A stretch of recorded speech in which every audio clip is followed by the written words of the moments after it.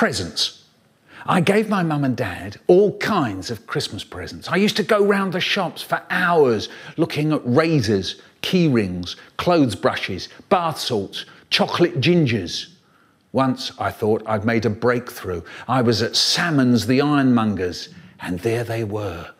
2 jug things. They were both made of glass, except for the tops. One was a milk jug and it had a bright green plastic top, and there was a little lever on it, and when you pulled the lever, a little door slid open and you poured your milk out through the little door.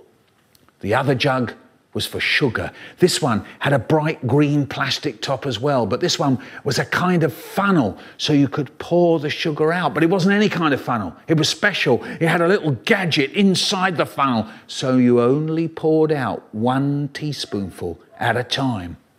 Magic. So I bought these wonderful things and I gave them to my mum and dad for Christmas. They said they were very nice. They were very pleased. And for a week or so after Christmas, they were always on the table. If anyone wanted any milk or sugar, I'd say, "Can I do it for you? Do you want milk in your tea? Let me do it." And I rushed to pick up the jug, pulled back the lever, and the milk poured out of the trap door. Sugar? And I picked up the sugar jug, tipped it up to pour out the magic 1 teaspoonful. Another spoonful, anyone? Shh. And I poured out the second one. Anyone else?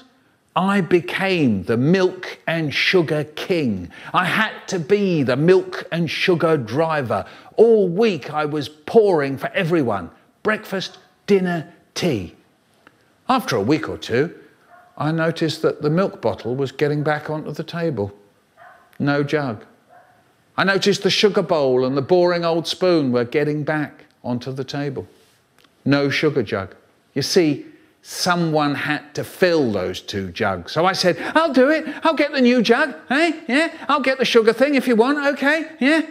So I poured the milk and the sugar into the jugs and put them onto the table. The only trouble was they'd got their milk and sugar by then. They didn't need me to drive their milk and sugar for them. My reign as the milk and sugar king was over. I was beaten by the bottle and the bowl. My bright green plastic topped jugs went up on top of the kitchen cupboard with the jam jars without lids. We left them there when we moved from that house. They're probably still there.